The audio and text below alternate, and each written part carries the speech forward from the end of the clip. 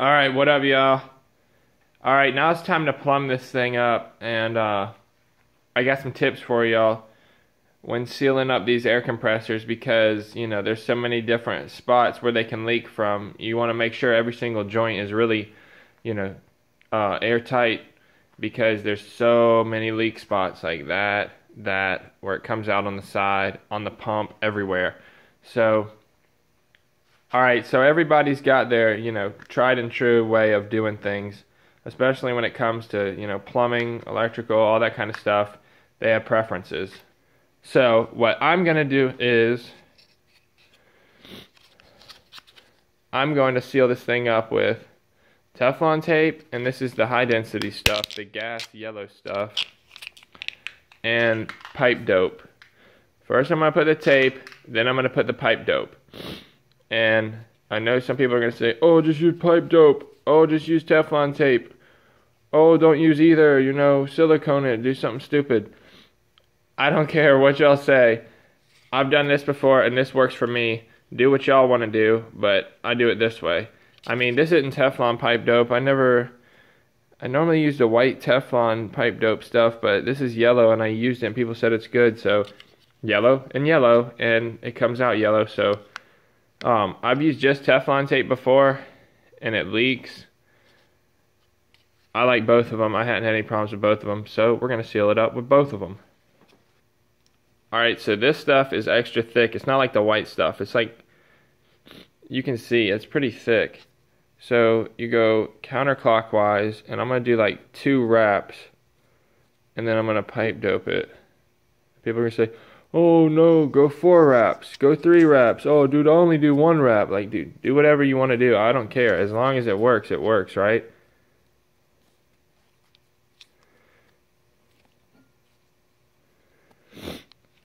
One. Let's see, you pull it this way. 2.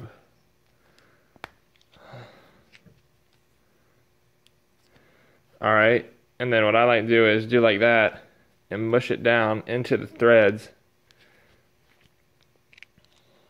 Okay, and then I'm going to put some pipe dope on here, and then I'm going to crank it down.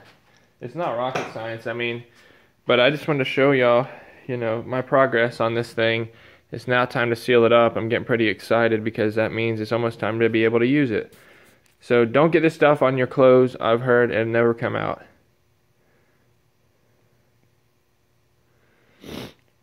Wear gloves or something, but cool kids don't wear gloves.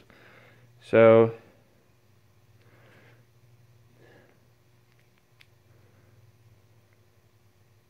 now you don't go crazy with this stuff, and don't get it in the hole, because you don't want to gunk up and gum up stuff. I just put a little bit on there, just to help a little bit, give me a little bit extra better seal. I'm gonna put me a little bit of pipe dope on here, and I'm just gonna screw it in. Alright, so now we're just gonna screw this thing in here.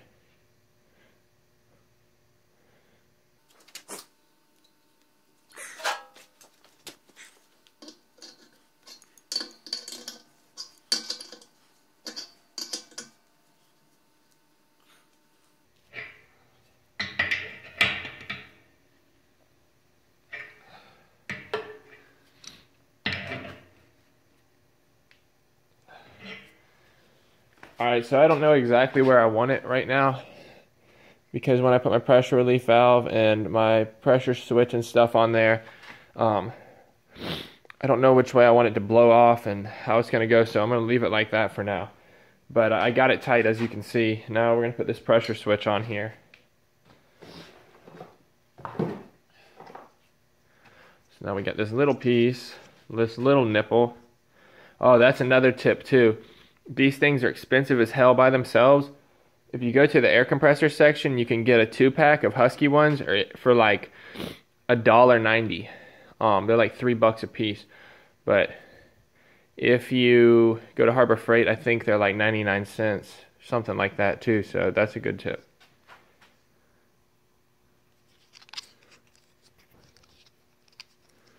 Counterclockwise. And you never put the Teflon tape anywhere where it can get in the opening. You don't want it in the opening.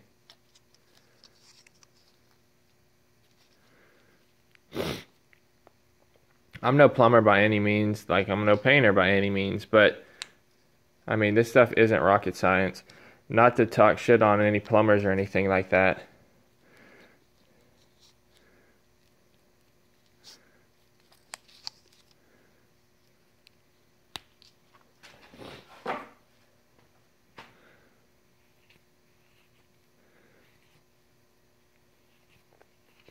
Now remember, these threads are metal, right? So the metal on metal is what seals. You get them tight. You seal them up by getting them tight. You know, people say pipe dope works the best because it lubricates the threads and allows you to get them even tighter. Yeah, there's some truth to that. There's always going to be a gap in between the threads as they mesh, in the joint as they mesh. There's always going to be a bit of a gap, right?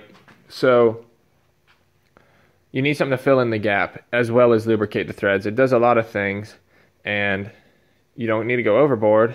You just need to get it just right, obviously. So I probably went a little overboard on that. Maybe not. All right, we're going to screw it in. All right, doped up.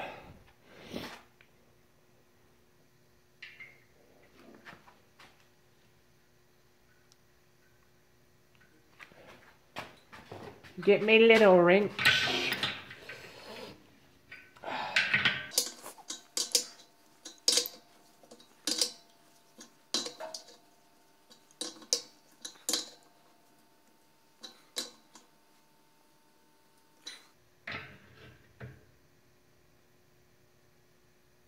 Okay, I don't dare go any tighter.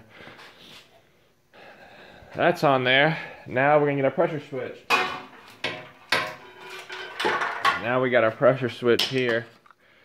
And I'm gonna do the same thing, but I don't want a lot of crap up in there where the little hole is, so we're gonna have to be careful, but this goes right here like that.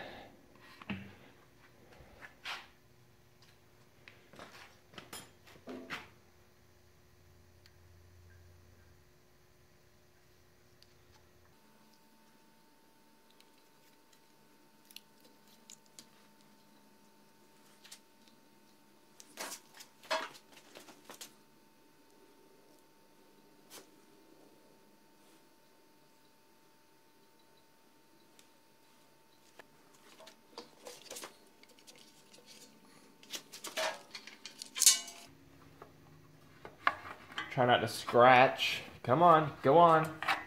Oh, bastard.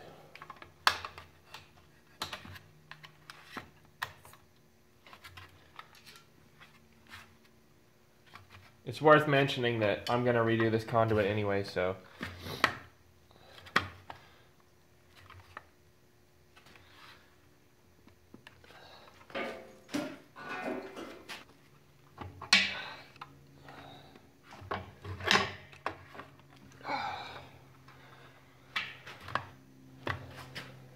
Get it as tight as you can. I mean, don't snap them off. They're just brass, obviously.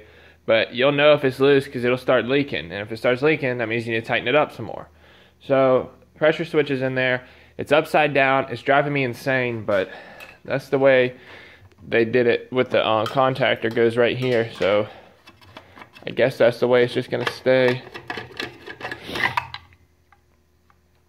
I might get a little plug and plug that and flip it around. I don't know.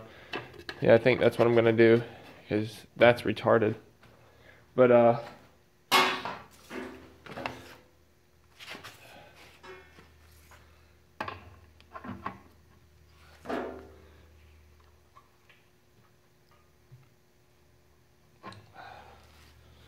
alright, so I got this thing all sealed up, you know, just right here. I'm going to give y'all a rundown of my setup where I'm going to do it everywhere else, but I'm not going to bore y'all with that. But right here, we're going to put this piece, because I'm going to neck it up to 3/4 where it goes into my regulator. So we're going to have to Teflon this up.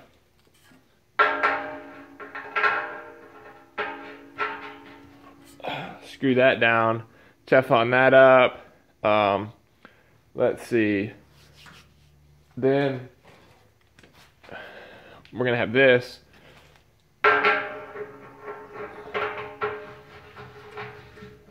Come out of there. And I might have to get a 90. I don't really want to, but I don't want to mess with the flow too much. So I'm probably going to have to get a 90 to keep the pipes in more, because I'm going to put a hydraulic hose right here.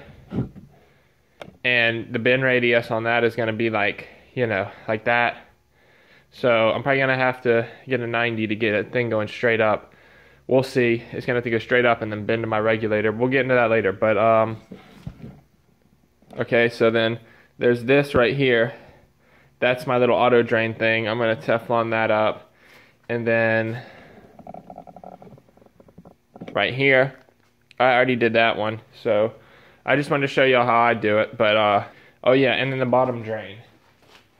Alright, so I'm going to show y'all what I have for a bottom drain here. Here's my bottom drain with a little blow-off valve on it. And I was having a heck of a time finding the PSI rating for black iron pipe. So if y'all know, leave a comment in the description below, please. But yeah, this is gonna screw into the bottom like that. Well, here we go. It's gonna screw in like that. And then this pipe right here is gonna run out the garage door, so it's gonna blast all the moisture out of the bottom. And I'll show y'all when it's all said and done, but that's what it's gonna be like, so.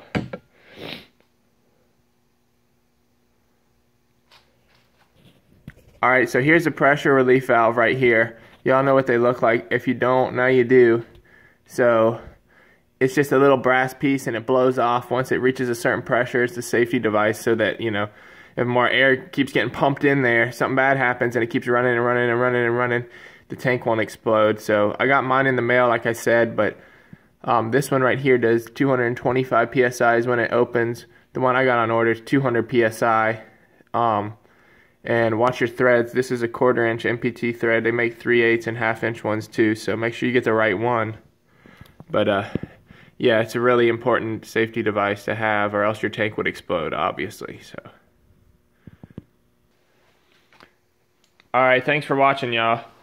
That's just the way I do it. If y'all got a different technique, let me know in the comments below. And don't forget to check out the description while you're there, because I'm going to put links to these adapters so that, you know, you can get them on Amazon. You don't have to build them yourself and pay 3 times as much at the hardware store. So check out links in the description. Don't forget to like, comment, and subscribe for more air compressor videos. Later.